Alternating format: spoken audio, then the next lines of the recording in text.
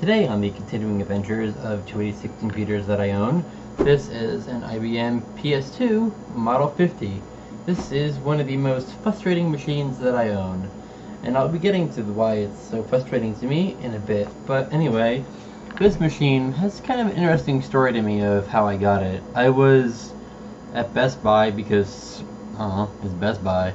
I like walking around there looking at stuff and not buying anything, and I saw this dude talking to the Geek Squad, and he had this machine up there talking to them about it for some reason.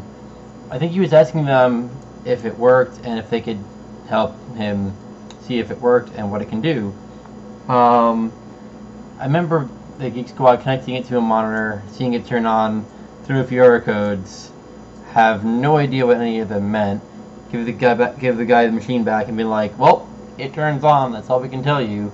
So I got talking to him, and he said he had a friend who had a lot of these machines, and he was gonna buy one, and actually buy a bunch, and try to flip them or do something with them. So anyway, I think at the end of the day, I gave him about $100 for this, and took it home, and well, it works, but there are some things that don't work with it, and there are some things that are kind of frustrating about this, and well, let's just dig right in and get to that. Like I said, this is an IBM PS2 Model 50. This is a 286 machine. I don't remember exactly how fast the CPU for it is, and right here is the pretty satisfying power switch. This is the floppy drive. As you can see, it's not the original floppy drive. When I open this machine up, I will explain why that is. So let's go around to the back. Around back, we have 3 expansion slots. This being an IBM PS2, and IBM being all proprietary and stuff, these are not like PCI or ISA or anything like that. These are, I think, called MCA slots for microchannel architecture, something that pretty much only IBM used, and then, well, no one used. We have 2 PS2 ports, this being a PS2, so PS2 keyboard, PS2 mouse, a parallel port, a serial port, and a VGA port with the same missing pin as our compact laptop. So I'm going to be trying to use the same little adapter thing that I had before. And this one I know works. I've used this with this adapter before, so that's why I know this adapter works, and this VGA port does work. And luckily the power cable uses a normal standard PC power cable. To open this up, there are 2 screws. Unscrew those, and the case will just slide off. Yep, the screws stay in the case, and this just slides off. Here we have the inside of our machine. Here you can see our hard drive. It says Type 30, and it is 20 megabytes. So I was saying this machine is my most frustrating, and this is why. When I got this machine, the hard drive didn't seem to want to work, and I actually went online to eBay and a few other places and tried to get replacements for these, and every hard drive I've tried in this machine has given me the same error. I can show you the error, possibly. If not, I'll just explain it. But basically, the hard drive has some bad sectors on it, or the system claims the hard drive has bad sectors on it, so I can't format it, and I can't install DOS to it, so I just can't do anything with it. I even tried replacing the hard drive controller, which is here. I have another one of these, slightly different one, and replacing it doesn't seem to want to do anything. I still get the same error. So the hard drive is an MFM hard drive. I don't think there was necessarily proprietary type of hard drive, but pretty sure this connector on this drive is proprietary, so these were only for IBM you can get a SCSI card for it, and I might do that. Might see if I can get a SCSI card for it, because you can get SCSI hard drives, I think, much easier than I can get one of these. And I've tried a couple of these, and they all don't work. So unless every hard drive I have doesn't work, or the controller card doesn't work, or the other controller doesn't work, or something doesn't work, I don't know. There's something about it. That's what's been super frustrating about this. So I might try to get a SCSI card, and then maybe get a SCSI SD adapter and try that out. But anyway, so the one MCA card I have in this machine is a 3-COM Ethernet card. I think once I have DOS installed on the hard drive, if I can ever get that to happen, then I can install drivers for it in DOS. Though, I do have the file set up for it, so that way the reference disk can see it. So the system, or the BIOS of the system, does know this card exists, but I don't have any software or drivers in DOS to actually make it do anything. So like I said, this machine is a 286, and I have installed my own 287 right here. Looking at the chip, it says 80286-10, so maybe this is a 10 megahertz CPU, and I paired it with a 287 that also says -10 on it, so maybe they're both 10 megahertz. Flipping it around to the front, we have 2 floppy drive ports, and so the floppy drive that came with this didn't seem to want to read discs. When you put a disc in, it would get stuck, and you had to wiggle the button to get it out, and the floppy drive didn't work, so I had to get another one. And so while searching on eBay, I found a floppy drive for pretty cheap, but when I got it, I didn't realize it was for a IBM PS2 50Z and not a 50. So this floppy drive is actually from a PS2 50Z, and well, it's not quite the same. The plastic faceplate that should have been on the front doesn't fit over this drive correctly because it's not the same type of drive. The little drive sled that, as you can see on this, is screwed to the bottom of the drive. This has that as well, but the one for the 50Z and the 50 aren't quite the same. So the hack job I did here was basically to unscrew the drive, plug in the connector, and then sort of duct tape the PCB onto the drive, and also I duct taped the drive to the sled. It looks kind of janky, but it does work. I don't know why it works, but it does. This is a 1.44 meg floppy drive, and it reads discs just fine. I have no problems with it, other than the fact that it just looks kind of dumb. The piece of tape on the front here is just because normally it would be covered by a faceplate, and it's not. And it's just a big open gap in the drive, and so the tape is there just to basically keep dust out and to keep it clean. I don't really feel like taking all of this apart, but if you can see under here there are 2 RAM sticks on the right there. This big thing on the side here is the power supply, which just connects directly to the board using an edge connector. There's no cables or anything that connect the power supply to the board. There are some other socketed chips on the board, which I think are just like ROM chips that hold in the BIOS, and that's about it. There's nothing terribly super special about this machine, and I think I'm not the only one who dislikes these machines. I don't know how well these machines were really loved by people who had them or people who bought them, but I bought it because it was just a neat thing that I wanted, and I don't know, some guy at Best Buy had this, so why not just buy it from him? Whatever. It does work. The only downside is it doesn't have a hard drive. But as long as I can boot off of a floppy disk, then I can get into DOS and do stuff on it. So, let's try that. First, I'll show you guys what's on the reference disk here. This is the BIOS setup program for this. Just like the Compact, there's no BIOS setup in the system. You have to use a separate disk, separate program to run. So, I'm going to hook this up and boot this up. Alright, I have the system hooked up and I have a keyboard and a mouse. What I find interesting is that the PS2 connector for keyboard and mouse is the same as you would see on modern machines, so you can use any modern PS2 stuff. So this keyboard is a Gateway PS2 keyboard. It's even got like media keys and stuff on it. Those don't really do anything on this system, but it's PS2, so it works.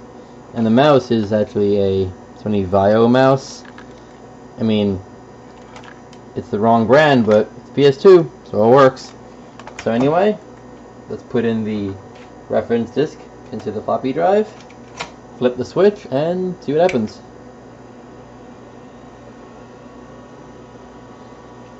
Yes, luckily this machine does output correctly and does work correctly with my VGA capture card. So we have a whole 1 megabyte of RAM.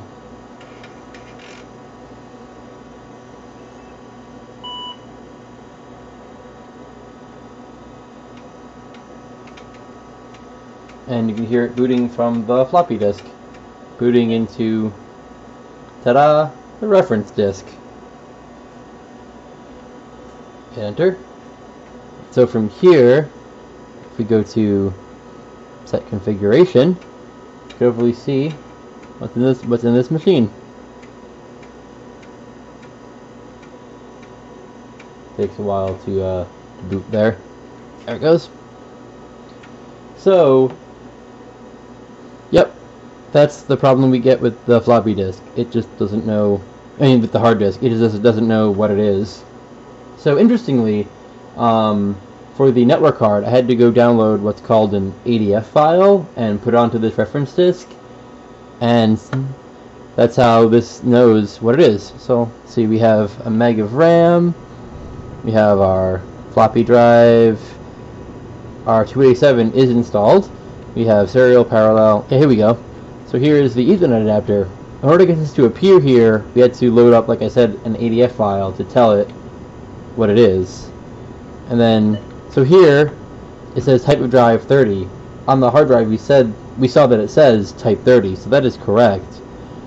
The problem is that the hard drive itself has some issues, so that the system just can't read it.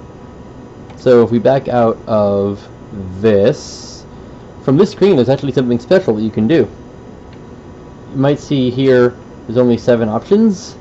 One thing we can do is if I hit Control A, we get to a special advanced menu, which I did not know. I don't remember where I discovered this.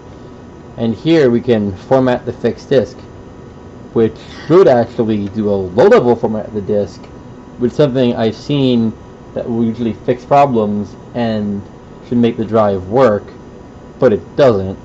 So we're going to go through this and you're going to see what happens. Yes, I want to continue. No, I don't want to stop. Yes, I want to continue.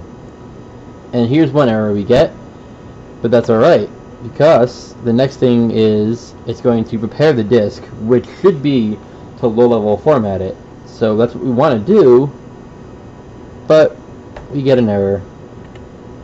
Factory preparation, yes. Here we go.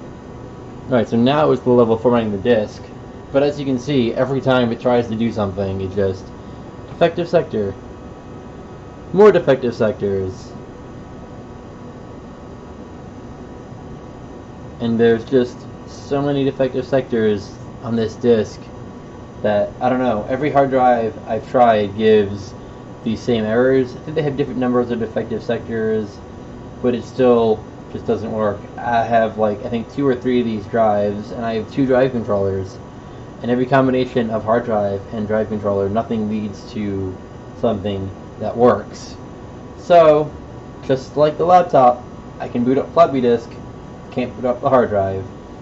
So I think with the laptop, the hard drive does work. I just need to tell the BIOS what it is, and I don't know what it is until I open it, and also fix the CMOS battery. I don't remember what type of CMOS battery this thing has, but the CMOS battery in this does actually seem to be working, because this machine does actually save BIOS settings. It's just that the hard drive doesn't work, not that it can't save the fact that it has a hard drive in the first place. So here's what happened once it tries to low-level format the disk. The the number of bed sectors has been exceeded. There's like over 40 something.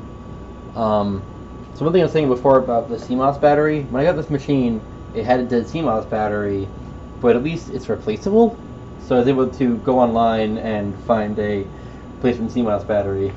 It's next to the floppy drive, right above the PC speaker. So luckily I was able to replace that. So I'm just going to quit this because, well,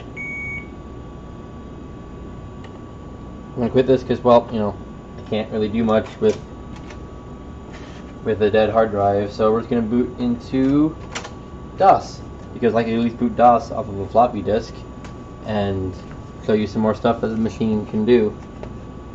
We're going to let it boot up again.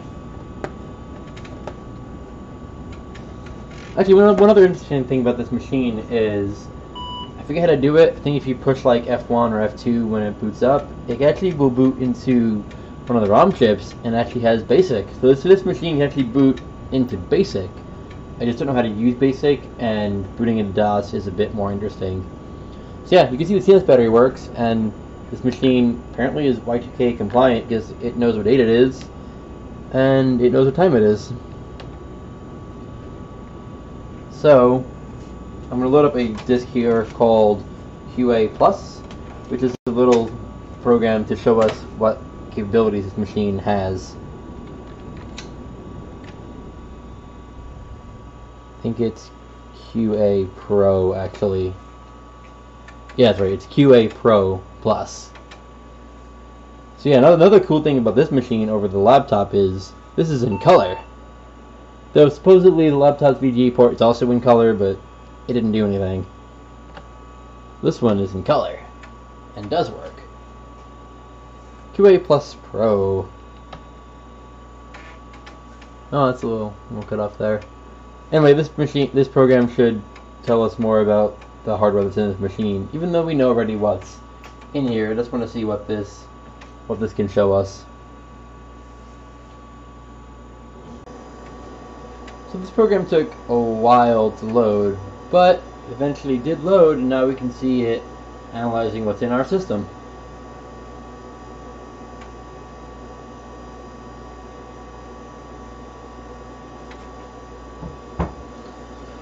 So there we go, analyzing hard disks, which again we know doesn't work, and other things flashing up on there as it scans through all the hardware in our system. I don't know why it's getting, or looks like it's getting cut off here on the capture card. I don't want to play with the settings or anything because it seemed to be working correctly before, so I'm just gonna leave it this way. Should hopefully still be able to use it, or at least see what we need, even though a little bit on the side is cut off. Well, it finally loaded. It took way longer than I thought it would, but it did eventually load, so let's go to system info here, and let's go to hardware config, and see what it tells us about what's in our PS2 here.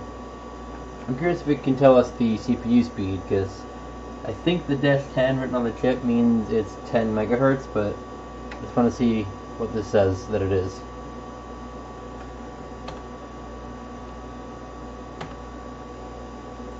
Scanning. Figured everybody did this when it was booting, but I guess not. There we go. Bus type MCA, like I said, that's microchannel architecture. It knows it's a PS2 model 50. Primary video VGA. Doesn't seem to be telling us the speed of the CPU, but oh well. I just want to see what this would tell us. Yes, unfortunately, there are still no hard drives. That is the part that doesn't work. So let's quit out of this and load up something more interesting, like Planet X3, to see how well it runs on this machine. So in my other video, when I loaded Planet X3 on the compact, when I quit, it gave a bunch of those random squares on the screen. That seems to be something to do with PC-DOS 3. When I tried booting DOS 6.22 on there, which did actually work, quitting Planet X3 did not give that error, and it went back to DOS correctly. So kind of a weird little glitch with, I guess, just an old version of DOS. So we're gonna try that in here too. I'm gonna see if I can boot DOS 6.22 on here, load up Planet X3, and see how well it runs. Well, once this quits, I thought I hit quit. Did I not hit quit? What am I doing? Well, Control Delete. Why not? Pop out that disk, throw in our DOS 622 disk, and let it boot.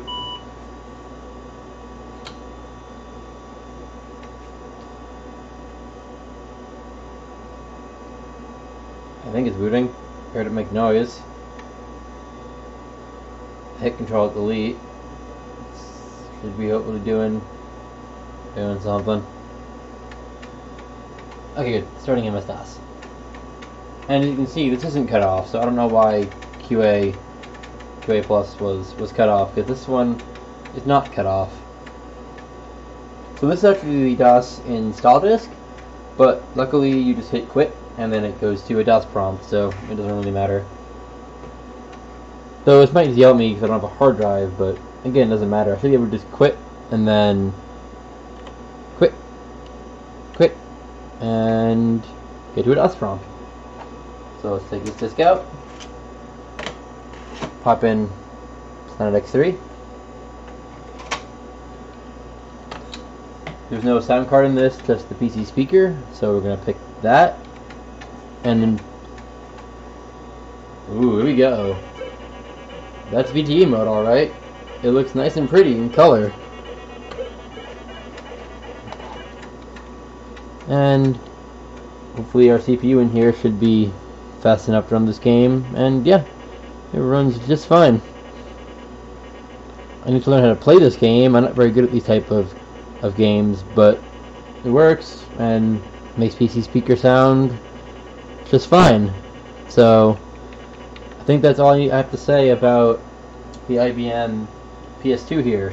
This is my, I guess, second 286 machine, and I wish I can get the hard drive working. If anyone knows maybe why this drive isn't working or why I'm getting errors, because like when I try to format it, I get like track 0 bad if I just go into like fdisk or just format C and try to format it, because fdisk can see the drive and I can partition it, but when I try to format it, that's when I get an error, and when I try to do a low level format, it gives a bunch of errors. So I don't actually know exactly what's going on with the hard drive.